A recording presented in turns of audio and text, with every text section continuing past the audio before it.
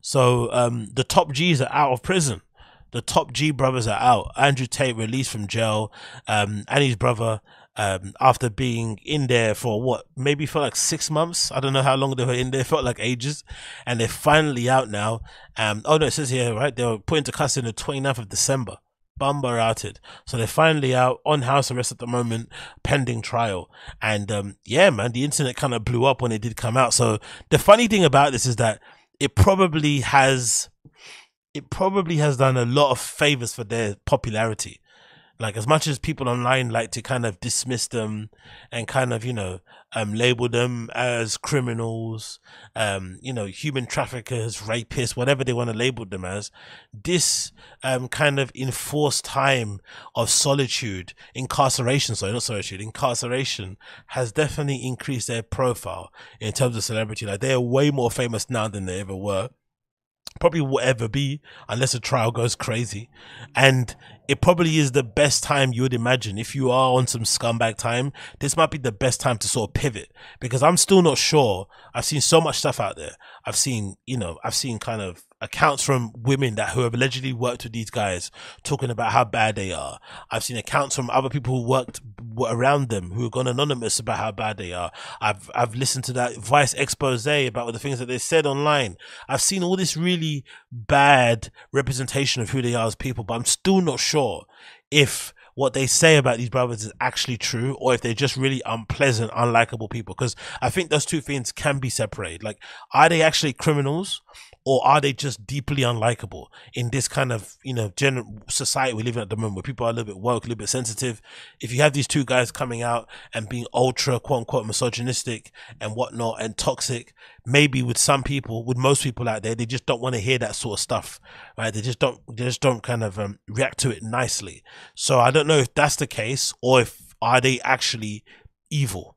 Are they actually like who they kind of, are they actually what we kind of all think they might be? I'm just not too sure. But I also think this whole court period, this whole arrest, this whole court case could be an opportunity for them, if they actually do want to make a change, to turn it around and maybe decide to kind of be legit. It could be because there's clearly too much attention being put on them at the moment. People are clearly looking at them with a real microscope. They're analyzing everything they do, so they can't get away with any sort of foolishness. So they just have to turn it around. You'd imagine have to turn it around. You'd imagine so. But again, maybe it's too late for that, and if there's too many bodies buried in the forest, you don't know. Let's continue. So, courtesy of Sky News, it says controversial influencer Andrew Tate and his brother have been released from jail in Romania and placed under house arrest for 30 days instead, according to court documents. The self-proclaimed misogynist 36 and his sibling Tristan were released from the detention facility in Bucharest just before the midnight local time. Andrew took to Twitter after his release, posting a smiling face emoji and a link to sign up to his website, saying email regarding my release will be sent in 24 hours. I don't think he sent that email still. He's just drumming up a number of sign-ups. The influencer has posted a video of himself walking around the room while smoking, with a caption suggesting he found absolute clarity of mind in prison.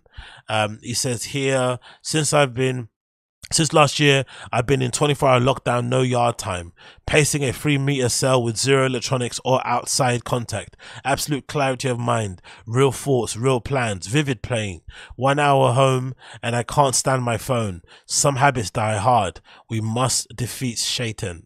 It's kind of crazy that they got put in prison, solitary confinement. Maybe because they're so high profile, but the fact that they weren't allowed to come out of their cell once for yard time is pretty wild. 24-hour lockdown, and they've got no charges filed against them just yet. Is really, really insane. So that makes me think now, why would somebody go to that extent?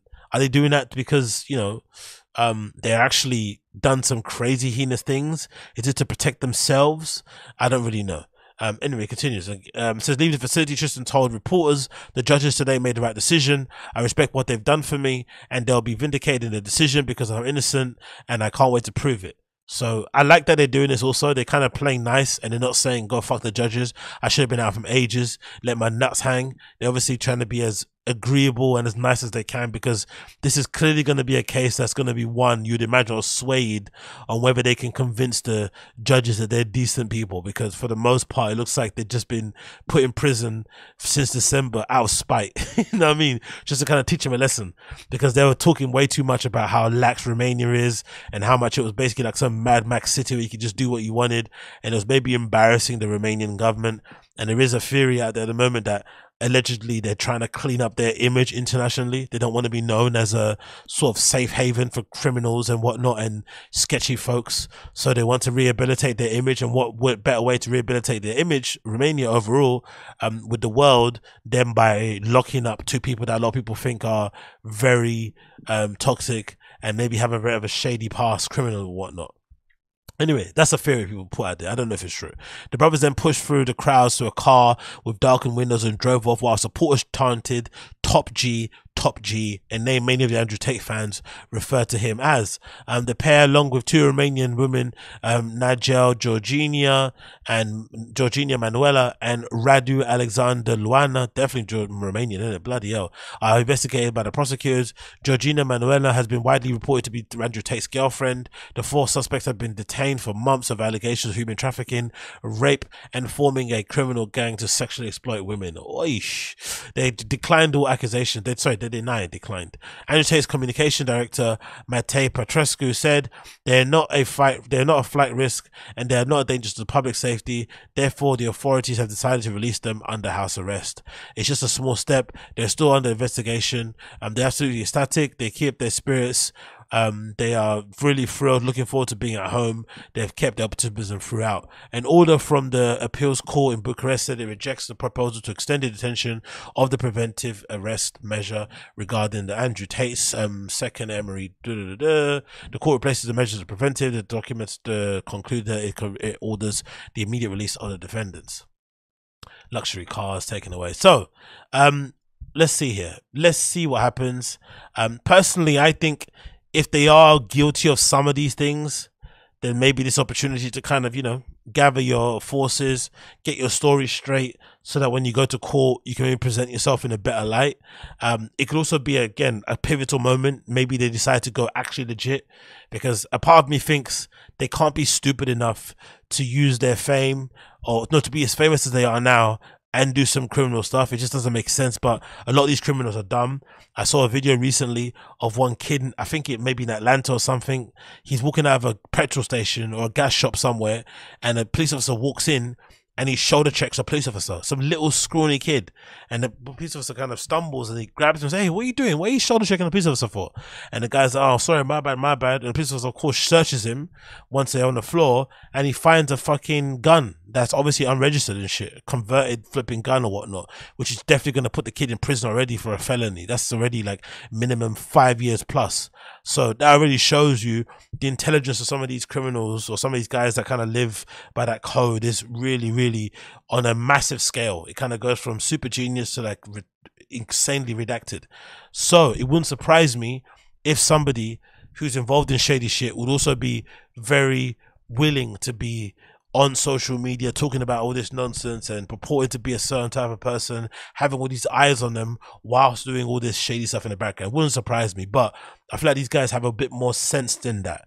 So if they are doing that, then, they're fucked anyway. If they weren't and they were thinking of it, this is probably a good sign from the Lord above that don't do it. Go legit and just stick with that, because, these guys have got, and Andrew Tate's got that top G thing he's got, right, where he's got kids paying, what is it, $50 or something stupid. I think last time I saw an article somewhere that said he's got like over 100,000 people paying like $50 or something, or whatever it may be, to be in this flipping private Discord.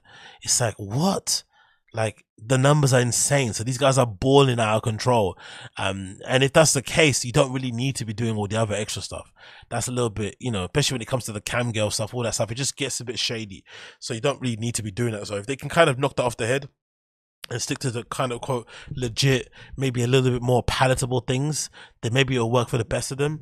But I also, my mind of thinking, would the Romanian government really be keeping these guys in prison since December 29th on a rolling 30-day, refusal or flipping release type of thing, if they really didn't have anything legitimate, substantial on them?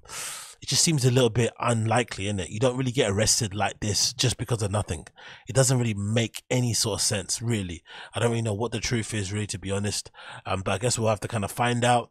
And then we've got this article here, courtesy of Daily Mail, where it says Andrew Tate blames jealous women who know nothing over his arrest of human trafficking. So that's who he's blaming, the people around him. But again, you have to kind of look in the mirror when you're that kind of person and think, as much as those people may be to blame, you also have to blame yourself to kind of bring them around. But let's quickly read the article.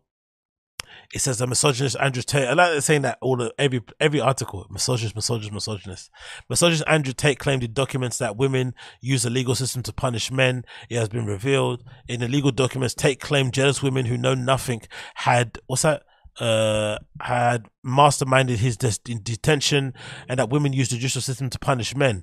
Tate 36 and his brother Tristan 34, along with two alleged female accomplices, were released from Romanian prison on Friday. Let me just pause this a bit. I hate all these autoplay things, man. It's so annoying. RIP Nip. It says they were arrested in dramatic December raid on suspicions of several offences and forming an organised crime group. In a tweet on Sunday, the Tate promised his loyal followers, who he refers to as G's, an update in an email. Let's continue here. The legal papers, which were translated by from Romania by Sunday Times, show that the Tate brothers are accused of taking advantage of women's vulnerabilities and forcing them to work 12 hours a day with just one 5-minute break. Oof. They allegedly preyed on young women isolated from their families with a history of sexual abuse, and Tate has previously said that he would make them fall for him, this technique known as a lover boy method. The victim said the women who worked for the brothers were branded with tattoos that read "Owned by Tate." The Tate said in a statement to the police that women understand how to use the judicial system in order to punish men. I think these statements against me are given by jealous women who know nothing and just ask me for money to go shopping.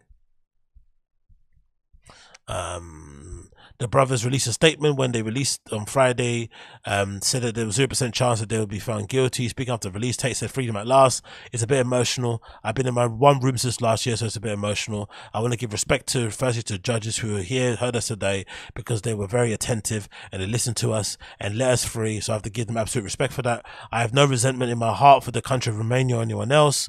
It's just believing the truth. I believe in God, and the fire of truth will eventually destroy all lies, and anybody who lies on a long enough time frame will feel the sting of regret, and I believe this." That's a very, very sinister line, isn't it? I have no reason. I believe in God, and the fire of truth eventually destroys all lies, and anybody who lies on a long enough time frame will feel the sting of regret, and I believe this. I truly believe that with justice I'll be served in the end. There is 0% chance of me being found guilty of something I have not done. I maintain my absolute innocence, and I think most people understand this, and I look forward to being home. Tate also claimed that he now know the absolute character of fault in the bizarre topless video. Okay, cool. But we know the guy. So let's see what happens with them. Personally, I think this should be an opportunity to go legit if I was them and I was doing scumbag shit. But it also could be a little bit too late for that. There could just be so much mad evidence against them that just kind of puts that kind of shit to bed. Once it finally does go to court, we'll see a lot of stuff get revealed. But I'm eager to see what they have on them, because so far it just feels a bit circumstantial. It feels a little bit he said, she said. But maybe there is some actual hard-hitting evidence that these guys are legit scumbags. We have to kind of wait and see on that one. We'll have to wait and see on that one.